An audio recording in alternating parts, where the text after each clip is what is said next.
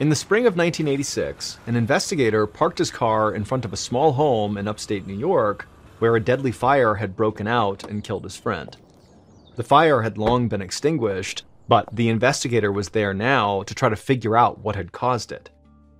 When the investigator entered the house, his eyes widened in shock. He couldn't believe how extensive the damage was. When he made his way into the bedroom, where the fire had apparently started and where his friend had died, what he saw there sent a chill down his spine and confirmed that this was no ordinary fire.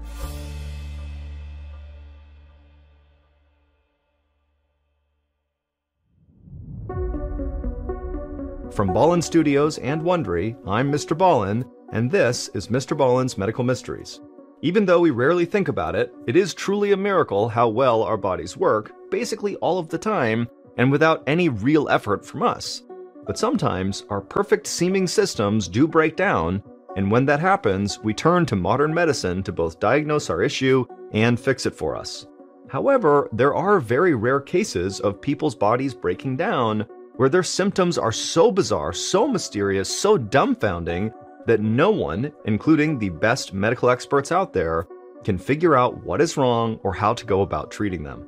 And on this show, these rare medical cases will be our focus. Every week, we'll explore a new baffling medical mystery originating from the one place we all can't escape, our own bodies. If you liked today's story, please invite the follow button to go to a movie with you and offer to bring the snacks. But only pack room temperature filet-o-fish sandwiches.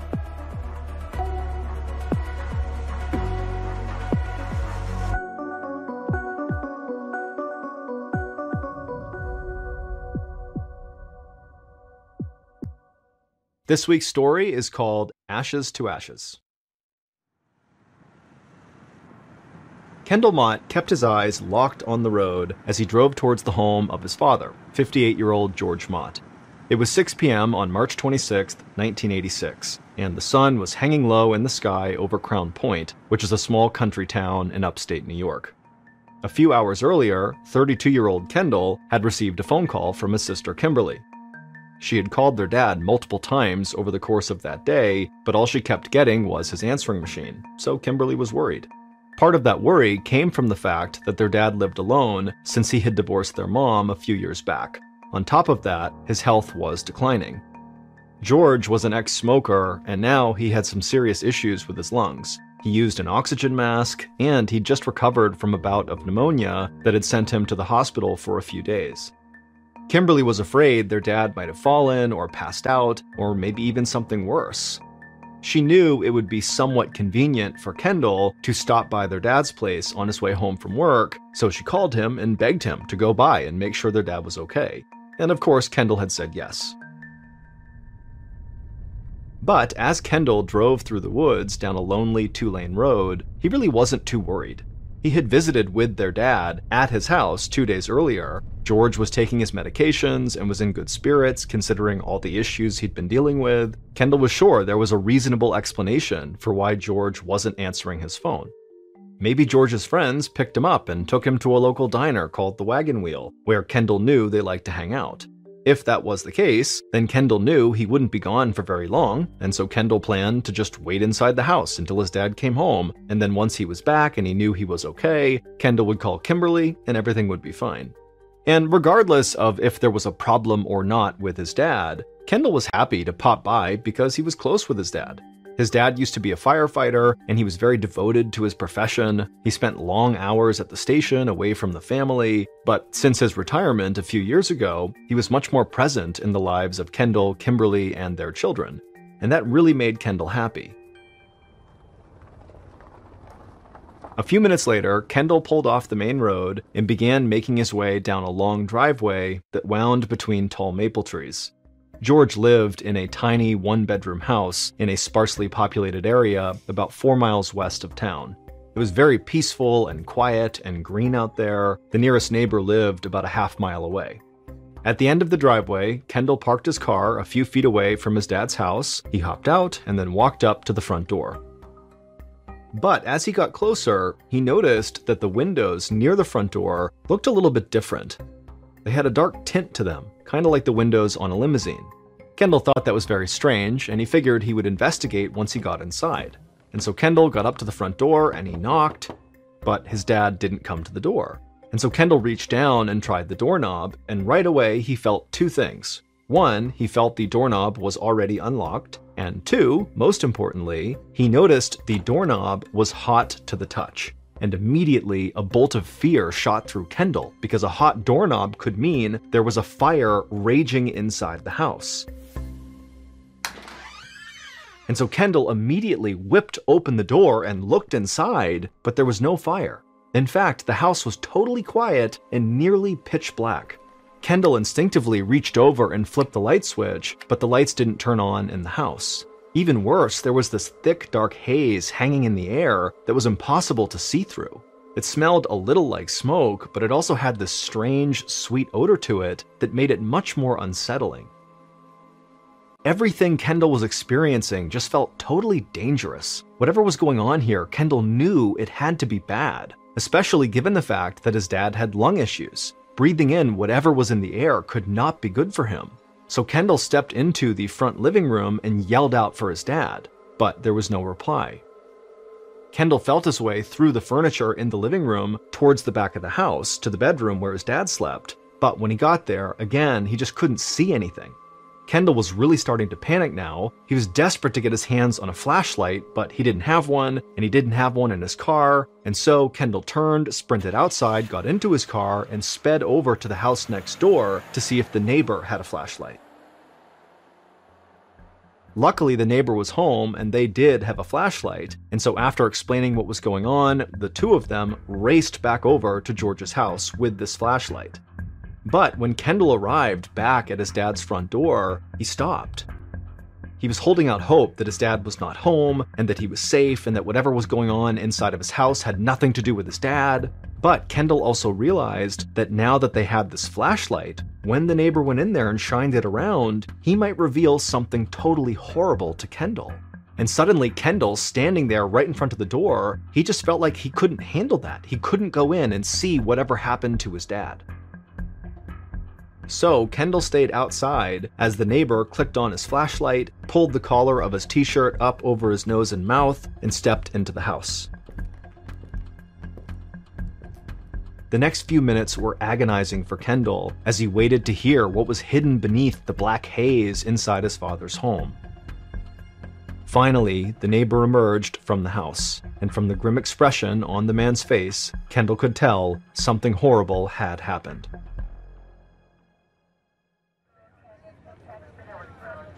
Within the next hour, the house was filled with inspectors from the local police and fire departments, and all of them were deeply confused by the scene laid out before them. It didn't take them long to determine that a fire had broken out inside of George's house, but the way the fire behaved just didn't make sense. As the inspectors stepped through the front door and into the living room, they could see that there was a layer of black soot covering everything. But nothing in the room was actually burnt. It was clear that it had gotten very hot inside of that house. Sitting on a table in the middle of the room were 3 pill bottles that had all melted together into one plastic clump. There was also a nail hammered into the wall, and hanging from it was the metal handle of a fly swatter. But the flat plastic square that actually swats the flies, that part had melted off. Inspectors found other plastic objects in the living room that were warped or liquefied, but there was plenty of other stuff inside the house that should have melted, but for some reason didn't. There was a plastic model of an old sailing vessel that sat on the coffee table not far from the fly swatter and pill bottles, but it looked as good as new. There was also a stack of cassette tapes that sat next to the stereo that looked unaltered and ready to be played. The right side of the living room opened out into a small kitchen. George had decorated the sides of the refrigerator with colorful wallpaper, and that paper showed 0 signs of burning. But inside the refrigerator was a totally different story. The butter was completely melted, along with the plastic butter dish. In the meat drawer was an unopened package of hot dogs, and they were all cooked. The inspectors struggled to comprehend what actually happened. How could a refrigerator turn into an oven on the inside while the outside of it was totally unaffected by the heat? And things got even weirder as the inspectors moved to the back of the house to George's bedroom. As they stepped inside, inspectors could see the TV on George's wooden dresser was caved in on the top, where the plastic shell had melted down into itself. But the dresser it was sitting on was good as new, aside from the layer of soot that covered it. In the corner of the bedroom was George's oxygen machine. Not only was it undamaged by the heat, it was still running when the inspectors arrived. Resting on top of that machine was George's plastic oxygen mask. Unlike the television, the mask had not melted. This was made all the more strange because the mask and the machine were just inches from the bed, where clearly an intense fire had raged within the last day. Now the fire was out, leaving behind a scorched, tangled mess. The wooden bed frame was charred in places, but it was still standing up. The mattress, however, was totally destroyed. The stuffing was all burnt up, and the net of metal mattress springs were melted in a way that made them curve down into a V shape under the bed. You could actually see through those springs and underneath the bed, where a large hole had burned through the floorboards. But as the inspectors crouched down to take a closer look into that hole, they could see that something else had burned up in this strange fire. Tangled in the mattress springs was a man's foot, burned off near the ankle. Near the headboard was a charred fragment of a human skull. Beyond that, they found tiny piles of fine black ash in the wreckage of the bed, as well as in the crawl space beneath the floorboards. Those ashes, along with the foot and the skull fragment, were all that remained of Kendall's father, George Mott. Before he died, George was a pretty big, sturdy guy, weighing in over 180 pounds. What was left of him now weighed about 3 pounds, easily fitting inside a shoebox. The confusion amongst the inspectors only continued to grow after finding George. George wasn't just burned, he essentially had been cremated. Cremation is the process where a dead body is burned to ashes, and it requires an immensely hot fire that burns inside of a special oven. Yet somehow, here George was, reduced to ash by this bizarre fire that only affected small portions of the house. It just didn't add up. If the temperature in the bedroom was hot enough to cremate George, how on earth was the house even still standing? But there was yet another mystery hanging over the scene. How did a fire as powerful as this one get ignited in the first place? The inspectors checked the electrical outlets, they checked the gas lines that ran in the crawl space under George's bedroom, they completely dismantled the gas furnace that straddled the bedroom and the living room, and they could not find a single shred of physical evidence that might explain how George caught on fire. A few days later, the New York State police inspectors finally just gave up. They couldn't see any signs that foul play had occurred, so they filed a final report that simply stated that George's death was, quote, accidental. Then they closed the book on the case. But there was one inspector with the Essex County Fire Department who wasn't ready to give up so fast. That man's name was Tony Moret. Tony was 37 years old and had worked in the fire department since he was 16. He had known George Mott personally, they'd worked side by side as firemen, and Tony really liked George. So he was determined to find out what really happened to his friend. On top of all the weird anomalies they found at the scene of the fire, Tony was puzzled by one more thing. He knew George was obsessed with fire safety. Tony just couldn't believe that George would be careless enough to accidentally set himself on fire. But after hundreds of hours exploring every possibility for what could have happened to George, he was getting really frustrated. Tony knew a lot about the science of fire, but none of those scientific rules seemed to apply to what he was observing inside of George's house. Finally, one of Tony's colleagues gave him a tip about an organization down in Harrisburg, Pennsylvania that might be able to help. They were called Parascience International, and they specialized in the study of strange phenomena that couldn't be explained by traditional science. Tony was hesitant at first. When he thought of the paranormal, he thought of things like Bigfoot and UFOs and the Loch Ness Monster. To him, any organization that believed in those sorts of things was an organization he couldn't really take seriously. But he was desperate to find out what happened to George, and his own investigation had reached a dead end, and so he didn't really have anything to lose by considering a different perspective, even if it was totally unorthodox. So, in April of 1986, a few weeks after George's ashes were discovered, Tony took a deep breath, then picked up the phone and made the call to Parascience International.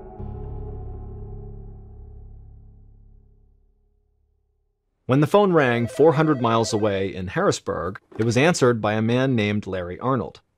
Larry was a 37-year-old school bus driver during the day, but in his off time, he devoted many hours to this group of parascience experts. For the last 10 years, Larry had worked with them to investigate many strange and unusual events. But Larry's greatest passion was studying fire phenomena that defied explanation. So when Tony told Larry what he needed help with, Larry was immediately interested. Larry listened intently as Tony flooded him with details about the strange case of George Mott. The body reduced to fine ash, the lack of damage to things near the body, the inexplicable pattern of melting and burning throughout the house. The more Larry heard, the more intrigued he became. And so by the end of this call, Larry said he'd be happy to drive up to Crown Point, examine George's house, and see if he could make any sense of it. And a few weeks later, that's just what Larry did. When he arrived in Crown Point, he met with Tony at George's home.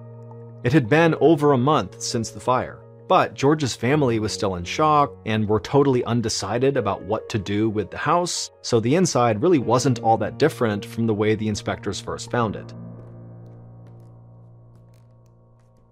As soon as he stepped through the door and into the living room, Larry noticed that the shelves and the tabletops all had a strange glaze on them. It wasn't just soot or ash that you could brush away with your hand. It was almost like baked on, like melted caramel. Right away, a picture began to form in Larry's mind of what could have happened the day George caught on fire. And so Larry headed straight to the back of the house and into George's bedroom. George's remains had been removed, but Larry could still see the area that had burned and how it hadn't spread beyond the bed and the hole in the floorboards. Larry, like every other inspector who had been inside of George's home, couldn't find anything nearby that could have possibly ignited the blaze, but to Larry Arnold, that actually wasn't the least bit surprising. Tony and the other investigators had never seen anything as confounding as this case, but Larry had. It was extremely rare, but in his research for Parascience International, Larry had uncovered about 200 recorded cases that were similar to George Mott's. For example, in the year 1725, a Parisian innkeeper found his wife had burned down to a pile of ashes in the middle of their kitchen floor. Nothing around her was damaged from this fire, not even the wooden cooking utensils that laid close to her charred remains. In 1951, a landlady visited one of the tenants of her apartment building in St. Petersburg, Florida. When she grabbed the doorknob, she found it hot to the touch, and when she opened the door, she found the tenant's body had been incinerated into ashes, except for her skull and one of her feet. Inches away from the body was a pile of newspapers that showed no signs of burning. Another example, in 1970, an 89-year-old widow was found burnt down into a pile of ashes in her home in Dublin, Ireland. The only recognizable remains were her 2 feet, which were burnt off near the ankles. She had a vase with plastic flowers sitting on a table in the center of the room. The flowers had melted into a puddle, but everything else in the room appeared to be more or less untouched. In nearly all of these similar cases, Larry noted the same common threads. There was often a strange, sweet smell reported, and a weird, ashy glaze that seemed to coat everything. There was very little damage to the space surrounding the burned remains, and there was no clear indication of what could have possibly ignited the blaze in the first place. For hundreds of years, scientists and scholars had been developing theories behind how these strange fire events could happen, and the only feasible explanation they could come up with was that these intense fires were actually ignited from inside the bodies of the victims. Back in the 1800s, many believed this was God's judgment delivered to those who led an immoral life. Some thought it could be a byproduct of alcoholism, with the excess alcohol increasing the body's flammability. As the decades passed, many other theories have also been put forward to explain how a human body that is 60% water could spontaneously ignite. Larry Arnold had his own theories. He knew the human body was full of electrical activity that pulsed through the brain, the nervous system, and through every heartbeat, so what if the electricity somehow got amplified? Could the body start an explosive electrical fire that burnt itself out from the inside?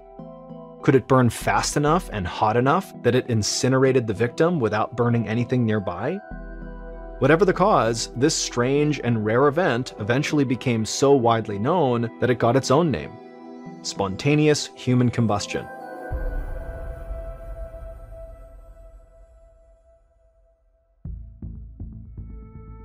When Tony heard Larry's theory, he thought it sounded crazy, but he also thought it made more sense than any other explanation he'd heard for what happened to George. By the time Tony officially finished his own investigation into the death of George Mott, he concluded that the cause was spontaneous human combustion.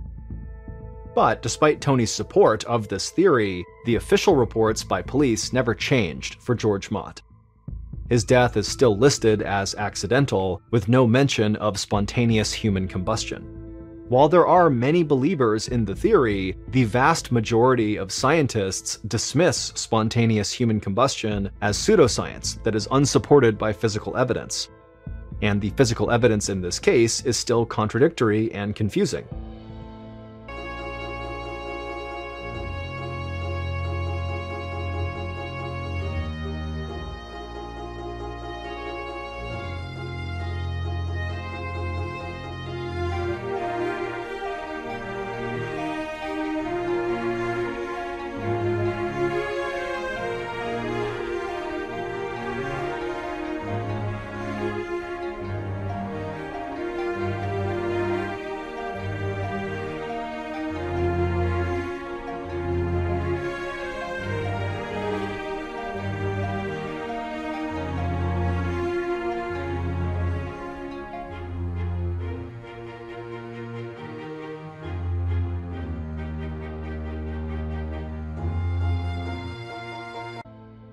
But despite not fully understanding what happened, for instance, why the outside of George's refrigerator was untouched while the hot dogs inside were cooked through, Larry felt confident in his conclusion that George Mott was indeed a victim of spontaneous human combustion. According to the wishes of George's family, his ashes were sent to a crematorium, along with his foot and what was left of his skull. Then, after that second burning, George Mott was scattered at sea and finally laid to rest.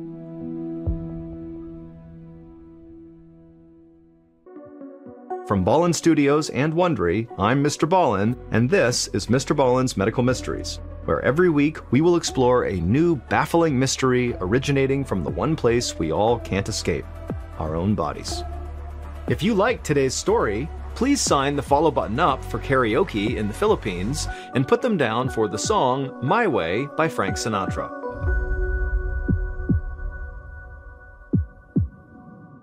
This week's story is called Tigers on the Ceiling.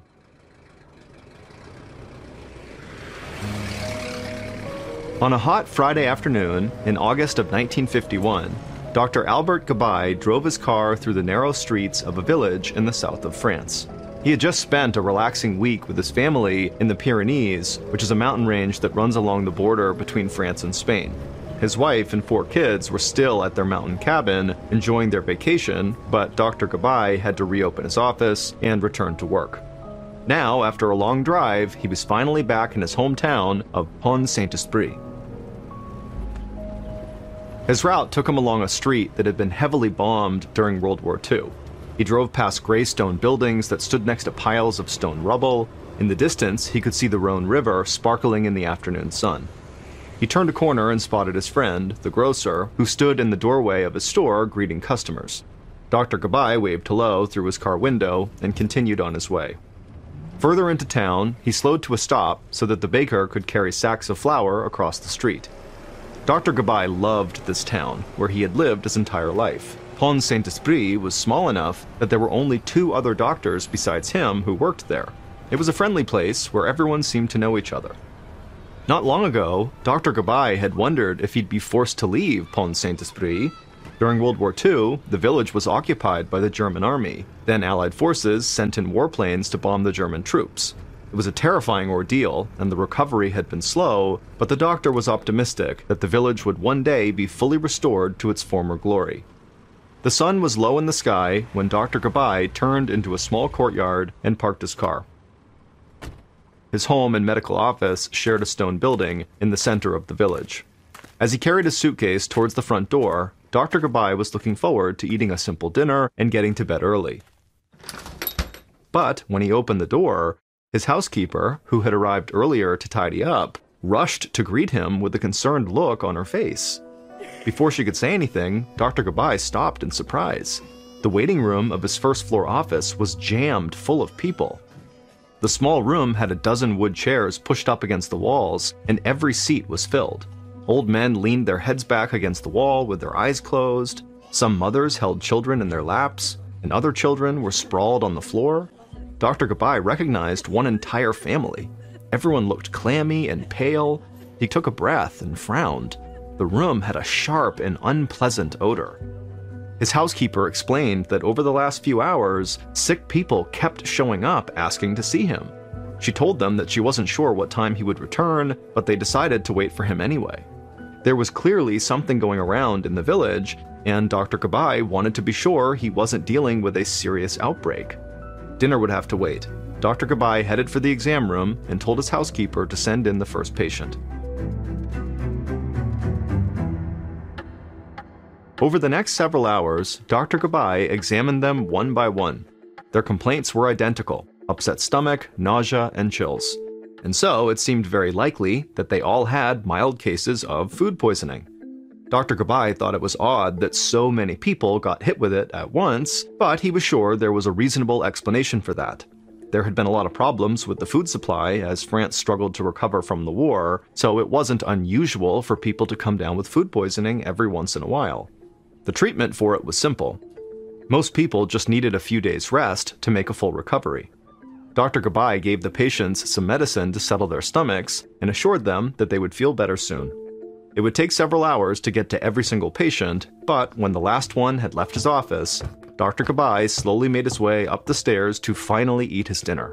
He called his wife to explain what was going on, and after he was done reassuring her, he climbed right into bed and fell asleep.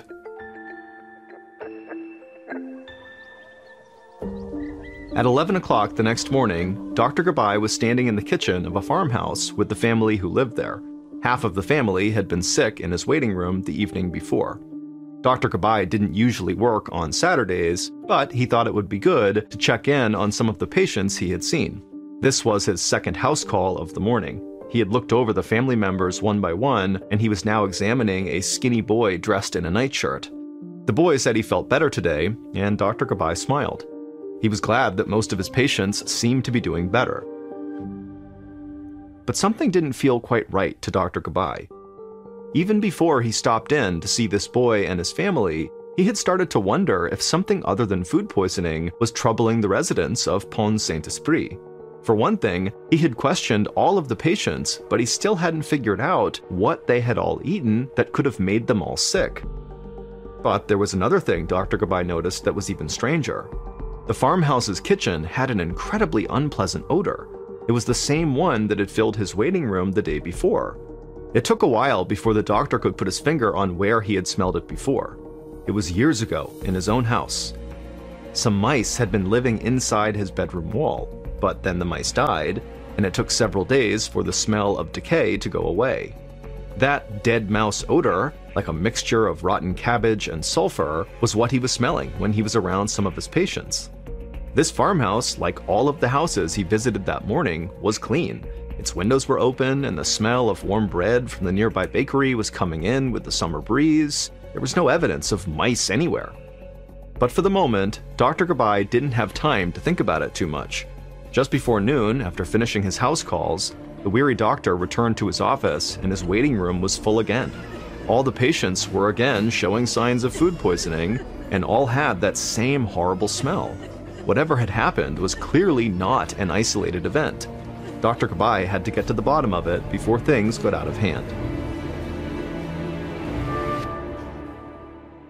At 11 o'clock that night, Dr. Gabai was still in his office doing paperwork when there was a knock on his door. He opened it to find one of the other doctors in the village standing there.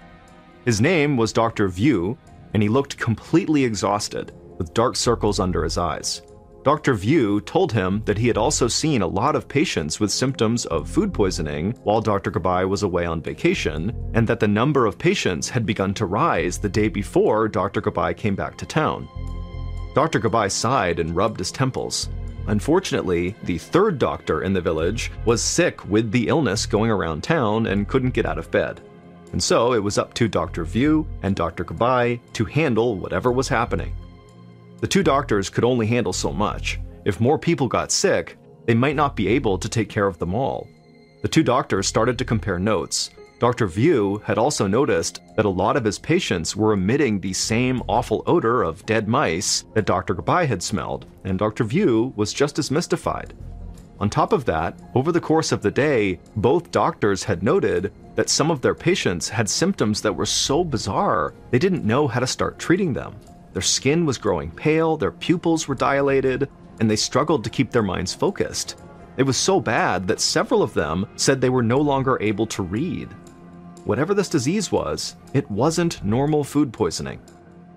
As the doctors wrapped up their meeting, they realized that between them, they had seen at least 230 patients in the last few days.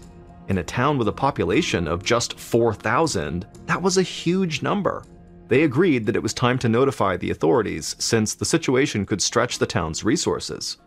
Before leaving, Dr. View stopped in the doorway and made a confession. He wasn't feeling well himself and wondered if he was coming down with the same illness as everyone else. As Dr. Gabai closed the door, he tried to stay calm and keep focused on the facts. He was relieved that he didn't feel sick, he just felt tired. But a medical crisis was clearly emerging in Pont St. Esprit, and now it looked like Dr. Gabai might be the only doctor healthy enough to handle it. With those heavy thoughts weighing on him, at 2 in the morning, Dr. Gabai sat back down at his desk to catch up on his notes.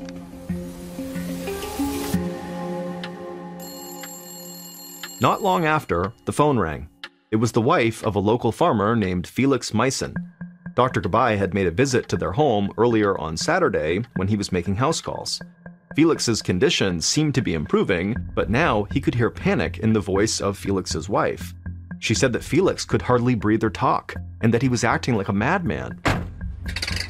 Within minutes, Dr. Gabai was in his car, speeding through dark country roads towards the farmhouse. Felix's wife met him at the door. She said that shortly after Dr. Gabai left their house on Saturday, Felix suddenly jumped up out of bed and ran out into the yard. Then he burst back in and rolled back and forth on his bed, screaming at the top of his lungs. Now, 12 hours later, he was curled up in a ball on the mattress, struggling to breathe. Dr. Gabai went immediately to the bedside to examine him. Felix was lying motionless, his breathing loud and ragged. He seemed barely conscious and didn't respond when Dr. Gabai spoke to him. His pupils were dilated and his temperature was low. Dr. Gabai worried that Felix's heart was going to give out if he didn't get treatment as soon as possible. The closest hospital that could handle this kind of emergency was an hour's drive south in a city called Nîmes. Dr. Gabai called for an ambulance and then tended to Felix while they waited for it to arrive. The doctor was grasping for any clue he could find, so he asked Felix's wife what they had eaten in the past few days. Just what they always ate, she said, summer stew, bread, cheese, and wine. But then she recalled that something terrible had happened at their house 2 days ago. They found their dog running in circles outside. Before they knew it, the dog was chewing on rocks until blood began pouring out of its mouth. Minutes later, their beloved pet went into convulsions and died. Dr. Gabai thought it was very possible that the dog's death was connected to the same illness that Felix and the others were all suffering from. If that was the case, the situation was even more serious than he thought. If the dog died, then people could die as well. The leaders of Pont St. Esprit needed to be alerted to the danger as soon as possible.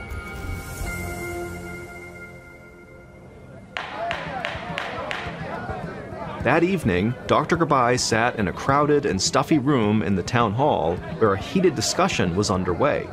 It was Sunday now, and earlier that day, he had convinced the mayor to call an emergency meeting about this strange medical crisis with the municipal council, the police chief, and other city officials. But so far, everyone was just arguing. Dr. Gabay was frustrated.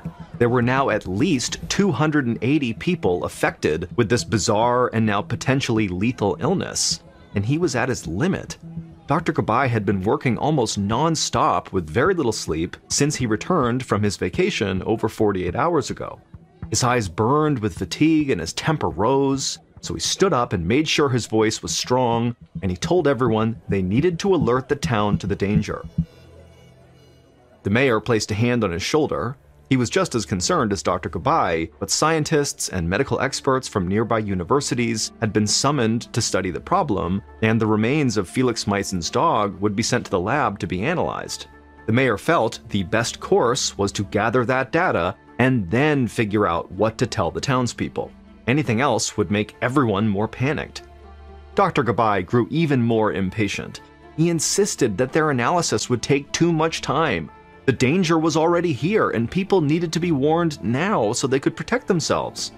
But the mayor held his ground. What would they warn people about exactly? They still didn't even know what was causing the trouble. At this point, the mayor thought the so-called crisis consisted of a dead dog and multiple people with a stomach flu, and there was no proof that the two were even related. But there was one precaution that the mayor did want to take right away. Before adjourning the meeting, the mayor turned to the police chief. Given the number of people afflicted with the illness, they couldn't rule out the possibility that someone was deliberately poisoning the village. The police chief agreed to launch a criminal investigation right away, but he would need assistance from law enforcement officials in neighboring cities. The meeting ended at 1 a.m., and Dr. Gabay started walking home, exhausted and frustrated. A criminal investigation seemed like a total waste of time to him. After all, why would anyone be launching such a vicious attack on their tiny and somewhat insignificant town? But then, the more he thought about it, the doctor supposed that a criminal motive could not really be ruled out. All he knew was that he needed to get home and sleep if he was going to be of any help to his patients the next day.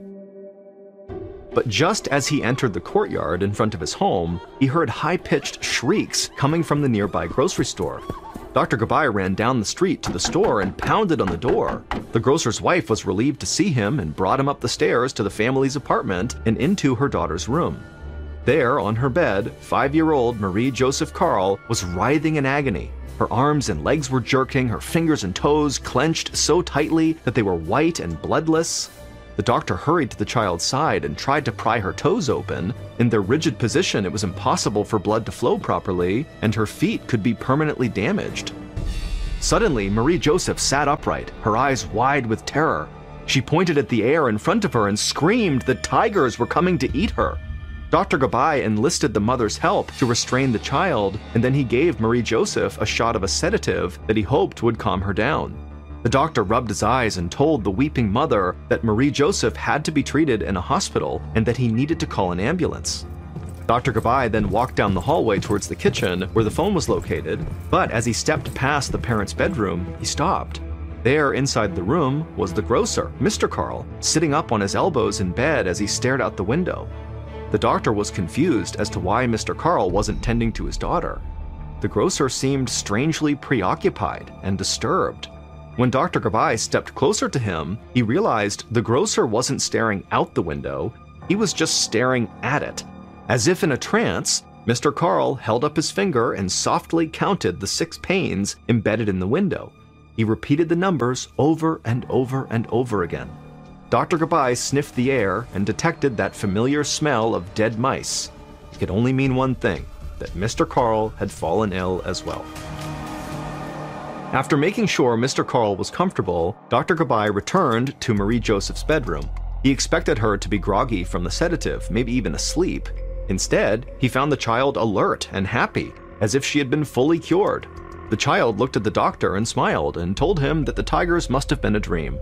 The doctor checked her temperature and her pulse. She was totally back to normal. Instead of putting Marie Joseph to sleep, the sedative appeared to have completely cured her. Dr. Gabay shook his head. None of this made any sense. He decided to hold off calling the ambulance, thinking Marie Joseph could now fully recover at home. It was nearly dawn when Dr. Gabay said goodnight to the Carl family and staggered back to his house. As he opened his door, the phone was ringing. It was the hospital in Nîmes. Felix Meissen, the farmer, was dead. Whatever illness was attacking the town of Pont St. Esprit, it was fatal. This had officially turned into a full-blown medical catastrophe.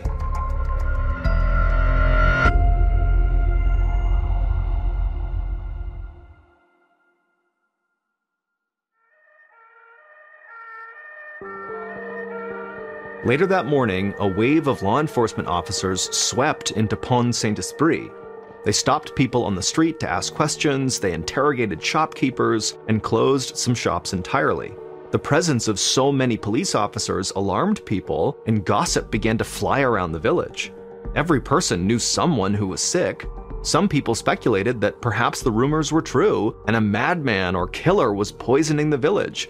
Maybe he poisoned the water, or perhaps the salt or the meat or some other food. Some people quietly packed and left town. By the end of the day, the once bustling center of the village was growing empty and quiet. Dr. Gabay watched families leaving from the door of his house.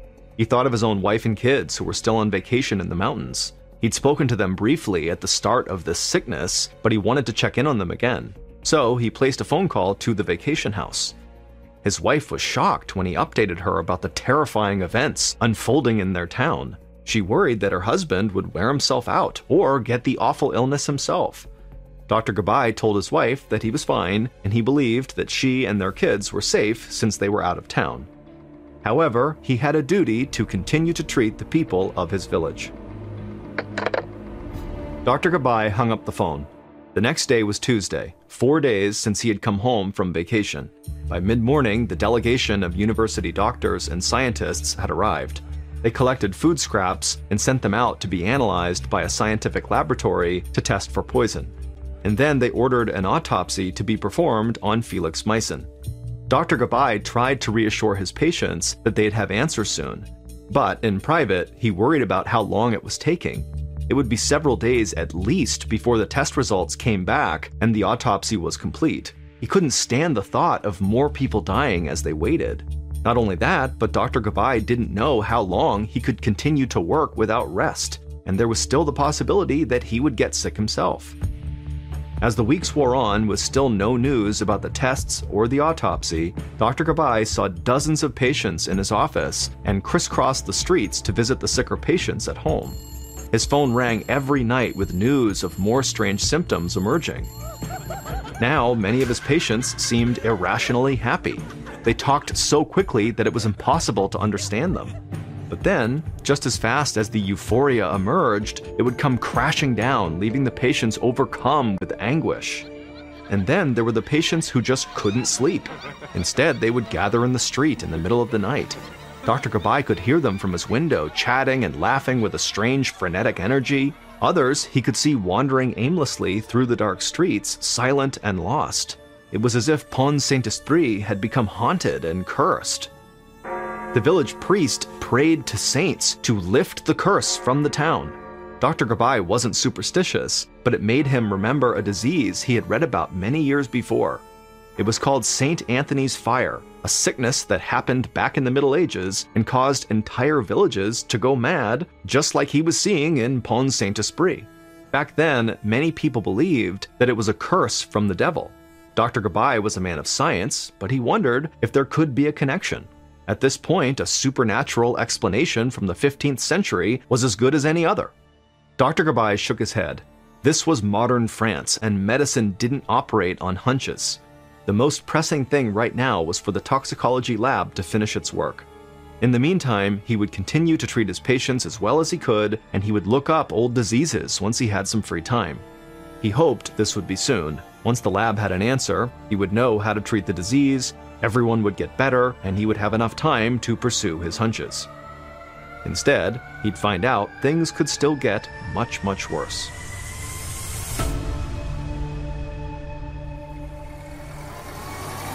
It was Friday evening, just 1 week since Dr. Gabay had returned from his vacation. He was in his car following an ambulance that carried little Marie Joseph Carl. Her delirious visions of tigers had returned, and she had become so violent that her mother had to tie her to the bed. Dr. Gabay had watched helplessly as the 5-year-old was loaded into an ambulance, kicking and screaming. As he parked his car in front of the old hospital in Pont St. Esprit, he noticed that every light in the building was blazing. As he walked to the entrance, Dr. Gabay saw a man appear in a second-floor window, waving his arms wildly. And then, to Dr. Gabay's horror, the man climbed out the window and stood on the ledge. 2 nurses quickly crept up behind him, begging him to get back in the room, but every time they reached out, the man smacked their hands away. Then the man stretched out his arms and proclaimed that he was an airplane and that he could fly, and then he jumped. He landed with his feet on the pavement, and immediately there was this deafening crack as both of his legs snapped in half. The man screamed in agony as he lay on his back, but suddenly the man's energy shifted. It was as if he pushed the pain right out of his body and replaced it with intense anger. Somehow, the man with the 2 broken legs rose up and then took off running full speed down the boulevard. Dr. Gabay couldn't believe what he was seeing. How could anyone run on 2 totally broken legs? And this was only the beginning of the night that seemed to Dr. Gabay like an apocalypse.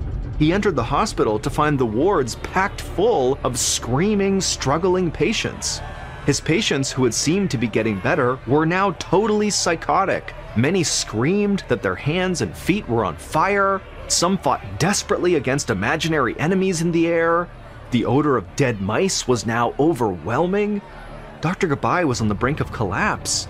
He started to wonder if he himself had gotten sick. Was he hallucinating or going crazy?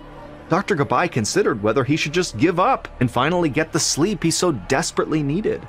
But ultimately, he knew that quitting was a violation of his oath as a doctor, and the residents of Pont St. Esprit were counting on him, so he chose to soldier on. He put out an order that Marie-Joseph be sent to another hospital 30 miles away in Avignon, where he hoped it would be calmer. Then he tried injecting some of the victims with sedatives, hoping to quiet them since it had worked before with Marie-Joseph. But the sedatives had absolutely no effect on their ferocious behavior. The strength and violence of the patients was beyond belief. They were dangerous to themselves and to everyone around them. One patient sprung up from his bed, punching and kicking at everyone around him. It took 14 men to hold him down. While that was happening, several other patients broke away from their rooms and tried to jump out windows or run through walls. Dr. Gabay saw no option but to immobilize patients in straitjackets and send them to be locked up in a psychiatric hospital. But then the hospital ran out of straitjackets. Nurses tied patients to their beds with ropes and twine, where they lay screaming in horror. When they ran out of rope, the nurses used horses' reins. But the restraints didn't hold. One by one, victims broke away and ran back out into the hospital garden, where they uprooted tomato stakes and wielded them like swords against each other. Dr. Gabay worked through the night trying to treat the injuries that patients had inflicted on themselves. One of these patients was the man who had leapt out of the window and broken both of his legs. It took 8 men to hold him down as Dr. Gabay set his fractures. As he worked, Dr. Gabay noticed that the man's toes were rigid and bluish-green. Over the course of this long and horrible night, it seemed like every patient he had seen had toes and fingers that were stiff and lifeless. Dr. Gabay paused as the screaming and mayhem continued all around him. He thought of Marie-Joseph's rigid hands and feet. He thought of the terrible smell that reminded him of dead mice. He thought again of the Middle Ages and the curse of St. Anthony's fire. And then a picture started to come into focus in his mind. He would need the lab results to prove it, but he believed he had just figured out what was causing this horrific sickness, and it tied all the way back to the medieval plague of St. Anthony's fire. It took several days for Dr. Gabay and the medical investigators to fully uncover the truth, but they discovered that it had all started in an unassuming shop in the center of Pont St. Esprit.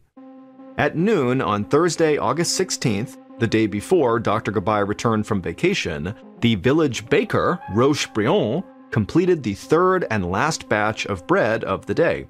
Roche had been a baker in Pont St. Esprit for 30 years. Every household in the village bought at least one fresh loaf of bread every day, and many thought that Roche's bread was the best in town. However, on that day, August 16th, Roche was not pleased with the quality of his product. As he kneaded the dough, he noticed that the color was slightly gray. There had been complaints about the bread recently. He blamed the flour, which had been delivered to him by the government agency that supplied flour to bakeries all over France. Ever since the war, the flour had been of bad quality. It was usually wheat flour mixed with flour made from rye grain and dried beans. Sometimes it even contained dust and insects. That day he was making the bread, the baker knew that the dough just seemed a little off. Still, every time he tasted it, he thought it tasted fine. So he baked the bread, put it out for sale, and decided he'd lodge a protest with the flour suppliers the next morning. All day Thursday, people streamed into his shop for their bread, and again all day Friday and Saturday. Before dawn on Sunday, Roche and his wife were feeling a little nauseous, but they decided to take an overnight trip to see their kids who were spending the summer out of town. When Roche and his wife returned to Pont St. Esprit on Monday, the epidemic was in full swing, his bakery had been closed by the police, and Roche's wife was now so ill that she went straight to bed. When the police concluded their investigations, they confirmed that everyone who got sick had bought bread from Roche's bakery. What Roche didn't know was that a portion of the rye grain that was used by the government to dilute the flour was bad. It had gotten damp in the field and a fungus had grown on it. That fungus had been ground up with the rest of the grain as it was turned into flour, and this flour ended up in a sack that was delivered to Roche's bakery to use for making his bread. This fungus was incredibly resilient. It not only survived being ground into flour, it also survived the high heat of Roche's bakery oven. It lay dormant in the crusty brown loaves Roche sold to his customers, and then when Roche's customers ate their bread, this fungus entered their bodies. The fungus caused their stomachs to cramp, made it impossible to sleep, and caused people to feel like their hands and feet were burning. It also triggered hallucinations of tigers and airplanes and flying. It even made dogs turn on their owners and think that rocks were food. In fact, it had affected all sorts of animals, including pigs, ducks, and cats. All of these bizarre responses were triggered by chemicals in the fungus. One of these chemicals was lysergic acid, from which lysergic acid diethylamide, or LSD, is made.